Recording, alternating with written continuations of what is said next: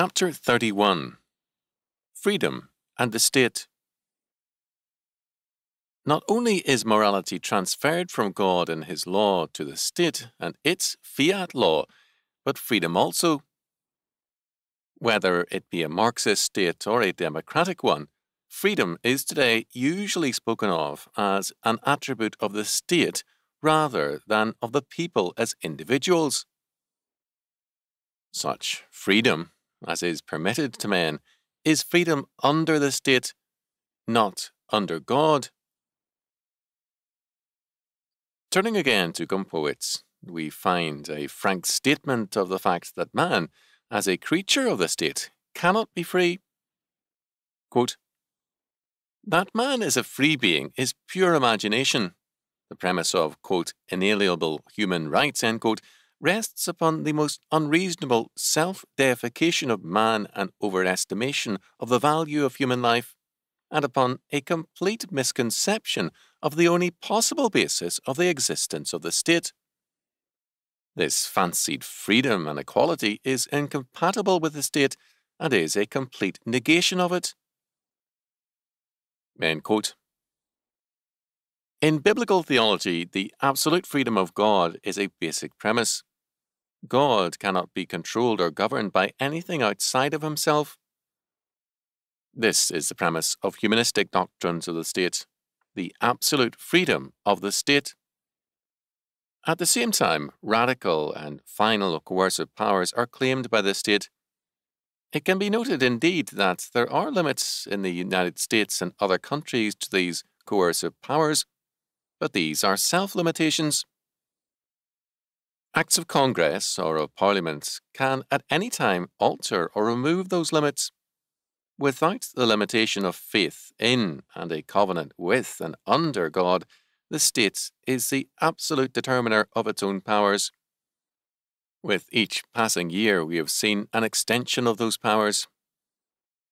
In the United States, whatever the platform of moderation, reform, or the limitations of powers whereby presidents and members of Congress have been elected, there has been a steady increase of coercion and a decrease in freedom. In Mexico, there has been a clearer development of the theology of the state because Mexican intellectuals have been more successful in implementing their philosophies. The Mexican economy has been more backward by far than anything else in North America, but its politics has been more dominated by intellectuals and theoreticians, and hence in advance of the United States and Canada in developing the implications of humanism.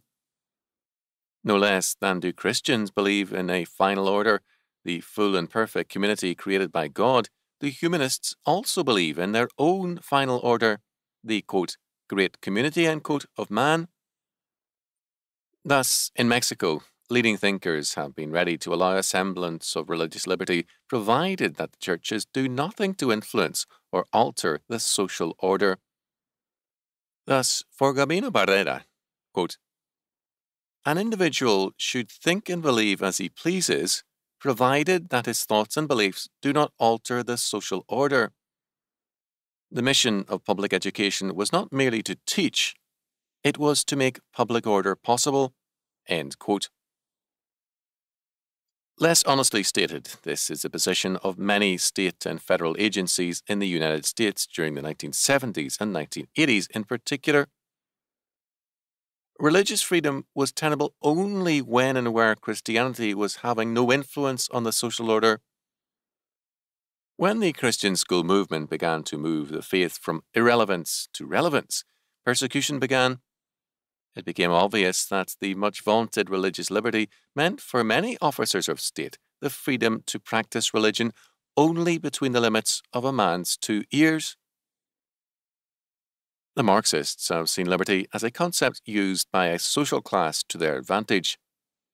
The Mexican positivists hold that a thing is free when it follows its natural course and encounters no obstacles. It then follows the law of its being. A stream coming down a mountainside is in terms of this definition free. However, when applied to man, this doctrine has some interesting consequences because freedom is then clearly related to the doctrine of man. If man is God's creature, then freedom is only under God. If, however, man is an evolving animal whose being is determined by naturalistic drives and forces, then religion is a dramatic restraint on its freedom. Thus, for Gabino Bardella, the individual was not free to do as he wished. Rather, quote, freedom ought to be subordinate to the interest of society, namely, to the interests of the Mexican nation. End quote. A laissez-faire freedom is to be seen instead as disorder, not liberty. Quote, the freedom of the individual must subordinate itself to the social order. End quote. Freedom is not under God, but under the state. Quote, thus, the state should intervene as an instrument of society in the moral education of Mexicans. It must prepare Mexicans to be good civil servants by stimulating their altruistic sentiments. End quote. For this reason, Barrera could say, quote, the rights of society are more important than the rights of man. End quote. It followed also that Barrera could propose a civil dictatorship to promote freedom. The equation of reason and morality with the state is commonplace to humanistic thought. A variation is its equation with autonomous man. Such a view is productive of a new Pharisaism. In this self-righteous faith, the state as the great good passes judgment on all other segments of society. It holds that the state and its sovereignty constitute the necessary order for life, indeed, the saving order. Dissent from the state then becomes true evil. Not crime, but nonconformity is then seen as the great problem. As a consequence, in the Soviet Union, criminals are not seen as the great offenders. Rather, it is the dissenter of any kind, especially the Christian or the libertarian dissenter. The uniform testimony of former slave labor camp prisoners is that criminals have a privileged status and are commonly used to terrorize political prisoners. The only offense of these political prisoners, when there is any offense, is their real or fancied dissent.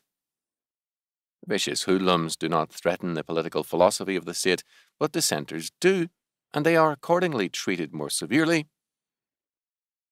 We see steps in the same direction in the United States.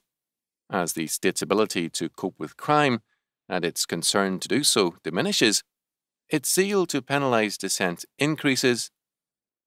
The persecutions of churches and of independent Christian schools point clearly to this zeal to limit liberty. Thus, many people find a dual limitation on their freedom. In major cities, freedom of movement, especially after dark, is limited because of the freedom of the criminal element. At the same time, their personal and religious liberties are increasingly restricted by status claims and the growth of status power.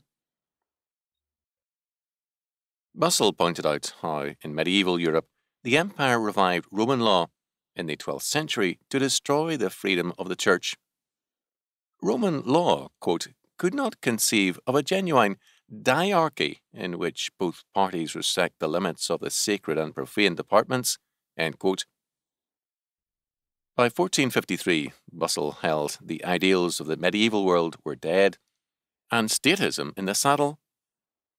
The savagery of the modern age was underway, and the renaissance of paganism was also the renewal of tyranny and barbarism. Despite the rise of the national states, the Holy Roman Empire and its dream persisted. Maximilian I, 1459 to 1519, called, quote, the foremost knight of the age, end quote, is, like Sigismund, well regarded by many historians. However, as we know from a letter to his daughter Margaret, Maximilian hoped to gain the papal throne on the death of the Pope, and at times thought of deposing Pope Julius II. Moreover, Maximilian dreamed of the quote-unquote good he could accomplish by using the Church's wealth for the empire. There were and are no restraints on the dream of the modern state. What Maximilian dreamed about, Henry VIII in effect did, and also Louis XIV and other monarchs with their state churches. With the French and Russian revolutions, the state made itself man's church and saviour. As man's true saviour and church, the modern state began an open or a covert war against the church and also against man's freedom. The only freedom desired by the modern state is its own. As we have noted, man's freedom was separated from God and creation in his image and was made a natural fact. Freedom to follow our natural course. One religious consequence of this has been the sexual revolution. Another, and an earlier one, is aptly summarized by Hallowell. Quote, communion with nature replaces communion with God as this source of inspiration and true enlightenment. End quote. An early example of this was William Wordsworth. The environmental movement has deep religious roots. This, quote, natural freedom, end quote, however, does not make possible any freedom for man other than an aesthetic and sexual venting of his impulses. To, quote, do your own thing, end quote, is a logical consequence of Wordsworth's religion. It means submission to, not resistance against, the forces of history, and it is the death of freedom, which is an anti-naturalistic motive. Because the biblical doctrine of freedom is anti-naturalistic and supernatural, only Christ can make us free. John 8:36. We are made free by the supernatural act of regeneration. Since our natural course is a fallen one, natural freedom is to sin and die. The history of true freedom cannot be known or written apart from Jesus Christ. Inevitably, the modern humanistic state is anti-Christian and anti-freedom.